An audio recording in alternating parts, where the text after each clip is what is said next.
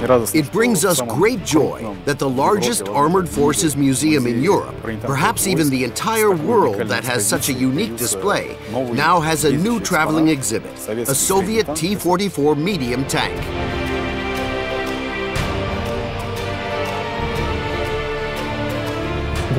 This year is 70th anniversary of victory in World War II, and today we're going to showcase this tank leaving the workshop and even participating in a reconstructed tank battle.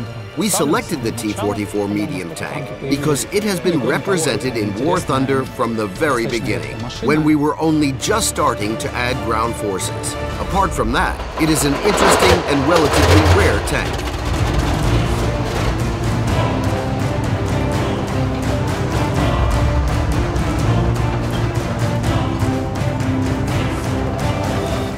I liked it all. The tank was restored really beautifully. Everything has been done really well.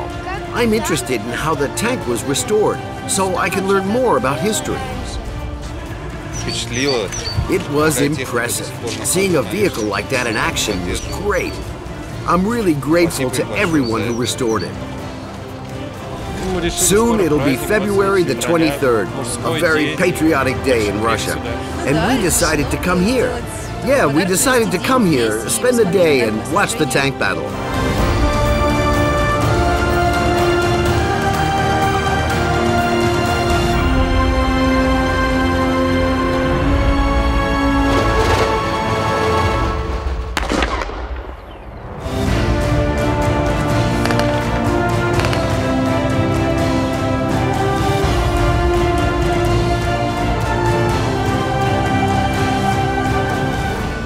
It feels like I was actually there.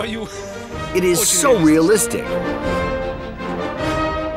I'm also very happy, all the more so because the T-44 is one of my favorite tanks, so it's really great to see it. The tank they restored was named Znamensky.